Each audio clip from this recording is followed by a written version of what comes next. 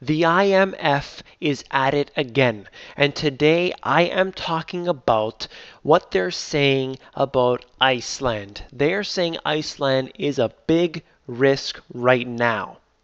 They're talking about the housing market specifically.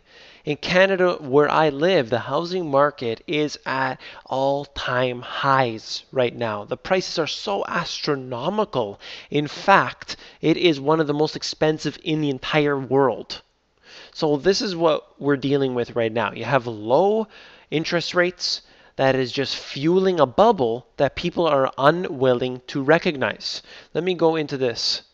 IMF says Iceland's debt relief risks housing fund.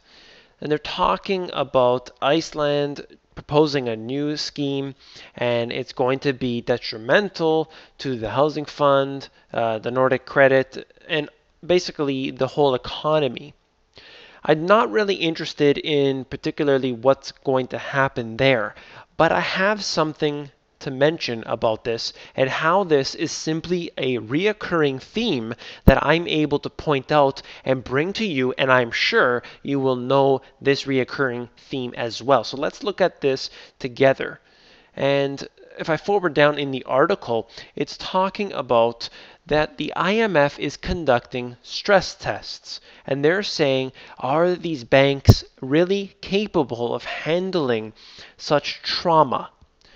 This reminds me of a previous instance only a few years ago where they were performing the stress tests and they were saying, don't worry about it. The housing market has suffered a bit of losses. Have no fear. Everything is okay. And this was, 2005. In 2006, they started getting a little more concerned. And then in 2007, when the actual crash started to really begin, not in 2008 as they like to claim, in 2007, you had this problem of the really garbage mortgages, and they were basically polluting the whole system. And of course, it goes a lot deeper than that. But let's just look at it in this one-dimensional view. Fitch says confident in the AAA subprime ratings. This is in 2007 in July, after they already technically were underway. The crash was underway at this point. And they're saying, don't worry, we're going to give this a AAA rating. Why did they give it a AAA rating? Because it's the worst piece of garbage available. It's this upside down world. It's an Orwellian nightmare that we're living in right now. People don't realize the real effects. See, there's these money managers that I speak to. There's these people in the marketing, people all over in the finance industry, and they're talking about AAA ratings. They're talking about Dow Jones at 16,000, and they're saying everything is just fine. Well, I have a news flash for these individuals. Everything is not fine. Just because you put lipstick on that pig doesn't mean it's still not a pig. Do you see where I'm getting with that? They are saying that it's a AAA rating. The IMF is saying, oh, you're dangerous. Or, oh, no, the US is not dangerous. They're all in it.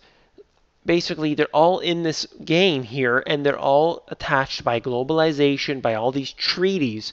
When one falls, the rest of the dominoes will fall. One will hit that trigger point, and they will all continue around the world. Some will be hit harder than others, undoubtedly, but they are all connected. So if you have a quadrillion-dollar derivative scheme, why wouldn't you think that this would affect the whole world when all of the markets are connected? That's how this works. Let me go just into one thing here. I talked about this in my book. I said specifically many times that the market is completely manipulated. None of the prices matter. Nothing makes sense anymore. And I'll go beyond that, beyond what I even said in my book, and I will say that the media exists specifically, and I'm talking about the mainstream media, exists specifically as a propaganda arm for the criminal entities that exist above the government. That's how far I'm willing to go with this now. Now that I've been researching for so many years, looking deeper and deeper and deeper into this, willing to peel back so many layers of the onion, I'm willing to go as deep as it takes. And I'm finding not only do they obscure the information, do they manipulate the information, but this goes a lot deeper than that. In fact, they are specifically created and used as a propaganda arm for these criminal entities. What I want to get to is specifically that do not be afraid to take your money out of the system. People have a lot of fear in taking their money out because they've invested everything they have in. Don't be afraid of taking your money out of the system, taking charge of your life, taking charge of your wealth and your family, and doing what it takes to protect that wealth. That's something that I promote daily and all the time.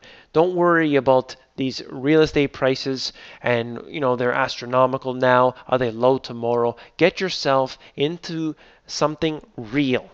Get your money out of the system into something real. That's my message. I hope you like this video. If you do, give me a thumbs up.